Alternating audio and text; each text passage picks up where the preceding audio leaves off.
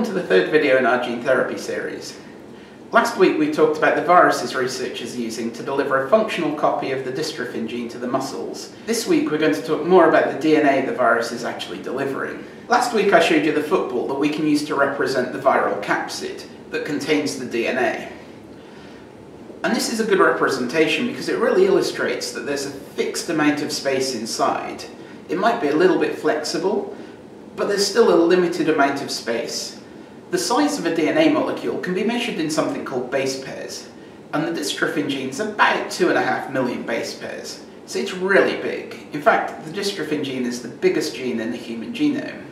The viruses, on the other hand, are quite small, and so they can only carry around 4,500 base pairs of DNA.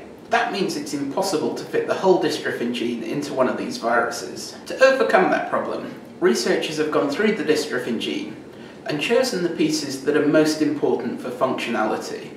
So they've chosen the bits that are really required for the dystrophin protein to work properly. What you end up with is something called a mini or a microdystrophin gene. They're a lot smaller than the full-size dystrophin gene, and in fact they're small enough that you can fit them into a virus. Next week we'll be talking about the challenges of using these viruses in a clinical setting. I hope to see you then.